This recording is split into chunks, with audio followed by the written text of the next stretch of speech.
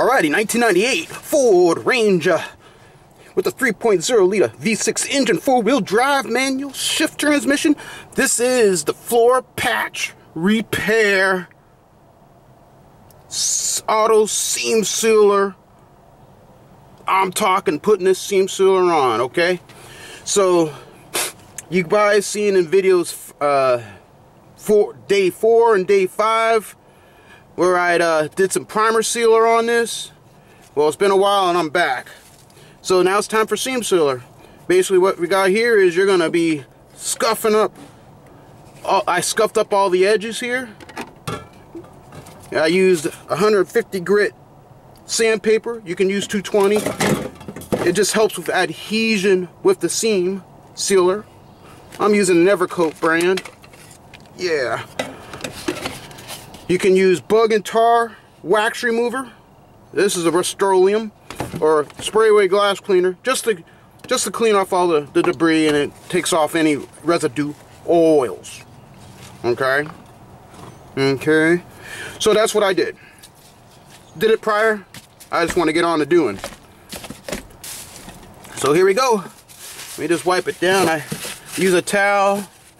Be careful using a towel because it could leave residue of fibers. And then later on I'll use tractor paint, international tractor paint there, in that farm red that I used. Alright, so let me get going here. Hopefully I got some seam sealer left. Oh yeah, there he goes. I'm just going to start here and go at it. So underneath it was great. I want to tell you, you can actually see here in the little areas where the seam sealer actually came through. Okay, that's the testament of this product. Whoops, let me get the film back on here. Got knocked out. So that's the testament of how great this stuff will seep into all the nooks and crannies of this metal. And this is just extra added to me insurance of sealing out any water that might incidentally get up in there, any incident of grime or anything. And then I will put paint over it, which hopefully will keep out anything else. So I have multiple layers of primer, probably 5 coats of primer. I have about 4 coats of paint underneath. And of course there's the welding itself, which welding doesn't really necessarily go for porosity. I mean of keeping out water, but and I actually put on yeah. So I mean I'm very confident of this repair. Very confident that I will not have Barney Rubber style going down the road, Flintstone with the feet going through the floorboard. You guys can do this type of work. Just be prepared, like I was saying earlier, that you very well, you know, because this floorboard here had some rust going on, you might have to take out a bit of the floorboard to get at it. But like I say, using that button cut technique of laying over metal over the rusted hole and then cutting in the metal, which is in itself is a template in itself, if you understand what I'm saying.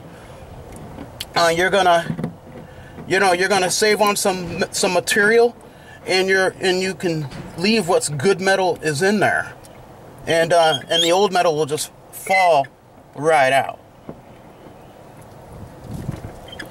Yeah. The cure time on this is about 30 minutes till painting. All right. If you want to know a little bit more specifics about this product, it's about 30 minutes. Well, I'm sorry, total cure time is 24 minutes. This will harden within 30 minutes when you want to paint or do more priming over or whatever you want to do. In my case, this is going to sit up over 24 hours because I got other things I got to do. So this is going to sit here and just sit. And when I get back to it, you can.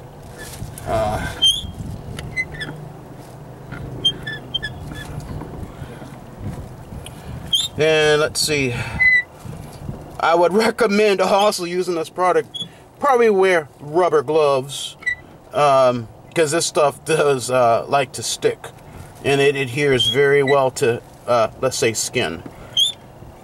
So anyway, so that's that right there. And I have a spoon that I was using.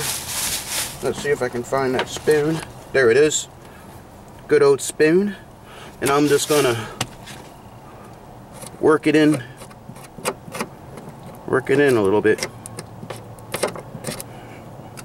I'd rather need more than less.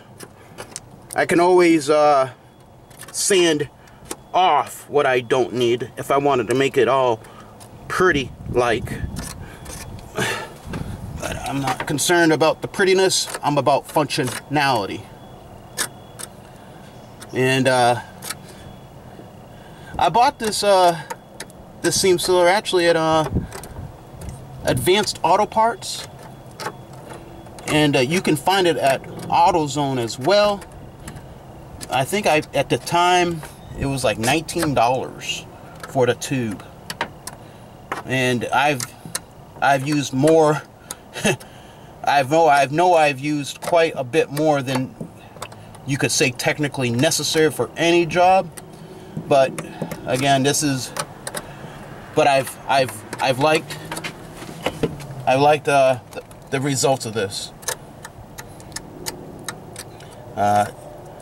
I've seen people use fiberglass kitty hair, Bondo, in some of their jobs in the past, and that has seemed to work as well. But because I'm going out of a tip, it was easier for me to just use a seam sealer. Hence, you know, like I said. But if you get creative, I'm sure you can get like results. It just depends on what you want to do and maybe what your pocketbook can afford on some of these repairs. What else do you want to keep in mind? I'm just really trying to build it up on the seams now that I've spread it out along the actual working area.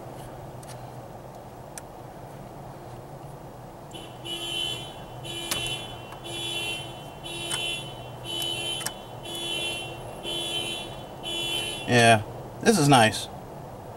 But yeah, I'm definitely working smarter and not harder. I used my finger and smeared it in on on one of my days, what was it, day 5 videos. Oh my lord. I was using like Brillo pads and acetone and nail polish remover. Not my own, my significant others. I know what you're thinking. To get all that stuff off. And it worked really well to remove it, but it was just a waste of time when I could have just used the spoon method to put this in. And as you can tell, I'm just making this all pretty like now. Sometimes well enough, once you get it to a place where you want it well enough, leave well enough alone. Okay, you can nick and pick at it all day long and it's just gonna move around on you.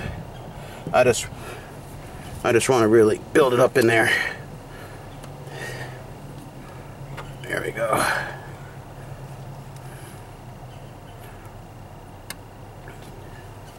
This has been a very satisfying experience doing this.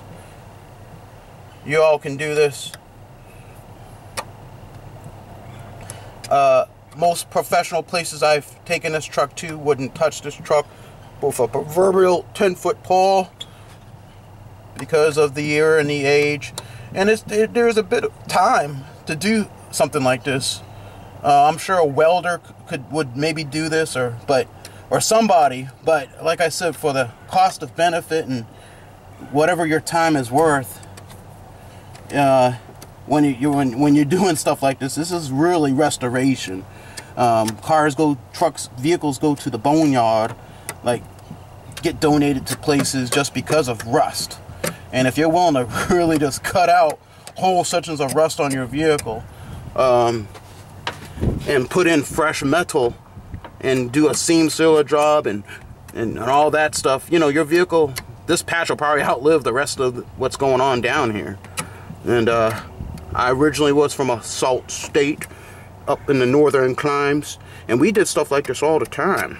And I've seen repairs like this last for a good bit of years. But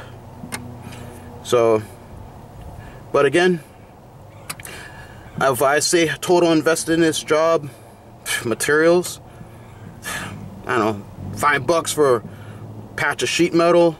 Evercoat was, I rounded up to 20. That's 25 just for the material there, and then some sanding paper, and say a sheet of 5. You're looking what? A pack of say $7. So you're at 33, 32. Of course, you're gonna have to have assortment of hammers. You know, say a hammer, like $5 Harbor Freight. Maybe a I'm gonna put that right there. Maybe a what else? Sanding discs, Harbor Freight. I used a 40 grit. It's like $5. You're up to what, $40 now? Where else? Let me see here. Sander, cheap portable sander, $20. You know, those cheap jobs. You know, 60. What else? The caulking gun, $3. What else here?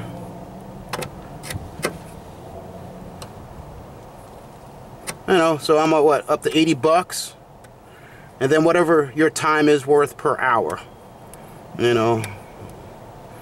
So only you can be determined of that. And then how long did it take me to really functionally do this? I don't know, I have to add up all the minutes on my videos. I don't know, I just say, I don't know, maybe, I don't know, 24 hours, I don't know. I don't know how much time it really took. That's a good question, how much my time is actually worth in terms of doing it myself. Well, so anyway, but you're looking at $80 in material, right? You're looking at about $80 in material. I'm just putting a little bit more in here. I don't know if you could, you probably can't see it on the edge, but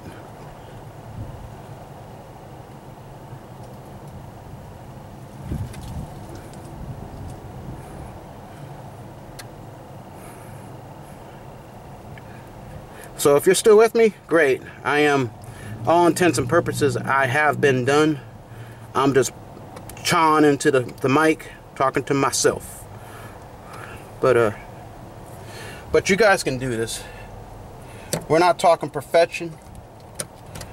We're just talking better. I just want to be better than average. If average is just getting by, well, I just want to be a little bit better than that. Just a little bit better. Because I give a rip about about the stuff I own. So yeah, it's already been I think 10 minutes, and man, this stuff is already setting up. This is the longest I've actually physically worked with it. When I was underneath the truck, it was particularly hot and crazy that day. I just got in and got out. So this is kind of neat, seeing it set up.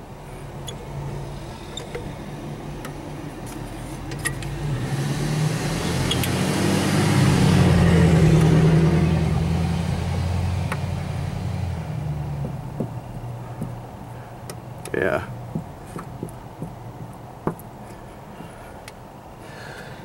Alrighty. So there you have it.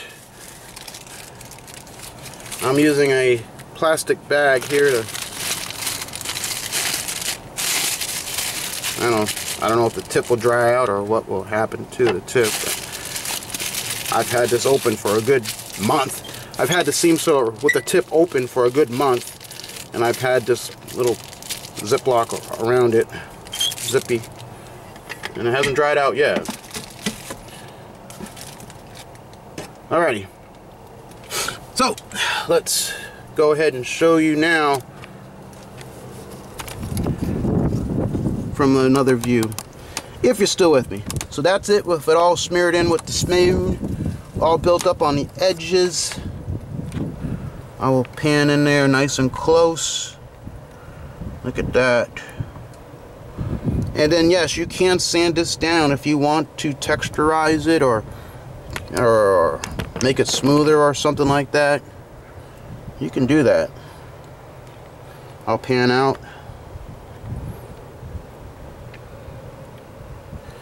Alrighty, so I'm gonna let this set up for a bit of time, and then the next video will be the finished product of it looking red.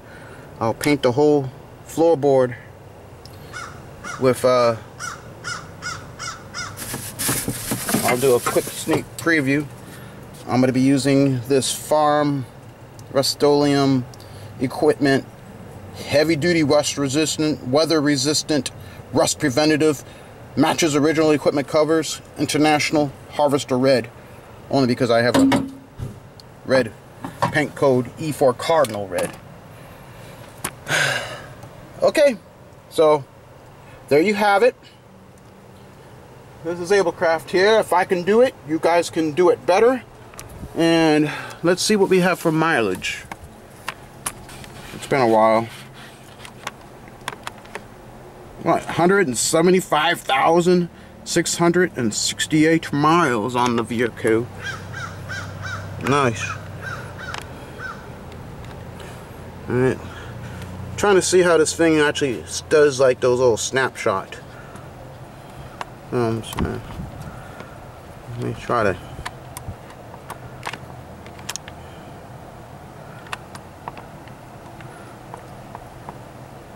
This camcorder's like 20 years old. I haven't quite figured out all the intricate details. Anyway, sometimes you can take like, if you hold it long enough, it'll take a picture, and those are like those little stills. Alright, I'm just rambling. Alright guys, this is Ablecraft. If I can do it, you guys can do it better. You are able.